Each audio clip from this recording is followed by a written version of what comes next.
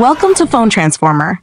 In today's video, we'll guide you through the steps on how to enable text message notifications on Android, step by step. If you find this video helpful, please consider subscribing for more tech tips. Step 1.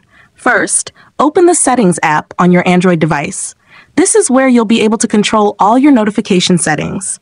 Step 2. Once you're in the Settings menu, scroll down and tap on Notifications and Status bar. This section allows you to manage all the notifications that appear on your device. Step 3. Next, tap on App Notifications. Here you'll see a list of all your installed apps, each with individual notification settings. Step 4. Now scroll down to find your Messages app and tap on it to access more settings specifically for text message notifications.